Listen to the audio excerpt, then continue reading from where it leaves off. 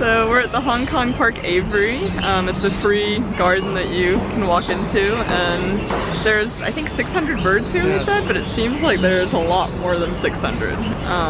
But all different types. There's a lot of Balinese birds, these white birds with like these blue areas around their eyes, and they're really pretty, and there's a lot of little birds that are flying in flocks, and it's just really cool. And there's a lot of benches, so people are here just sitting and relaxing. A lot of kids are coming through with their parents.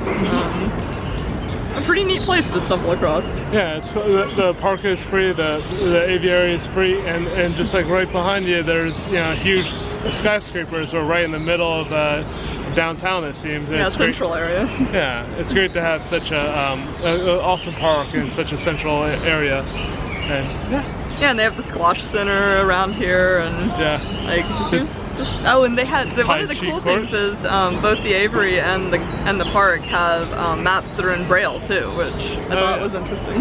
Yeah, it's interesting, as well as of course English, which is everywhere.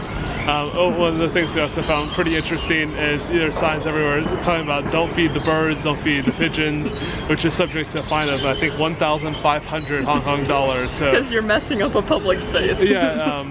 Fouling was it? Yes, fouling a public space. So, and it is very clean everywhere in Hong Kong, but yeah, especially here. And even the railings in the aviary are supposedly disinfected every 4 times a day.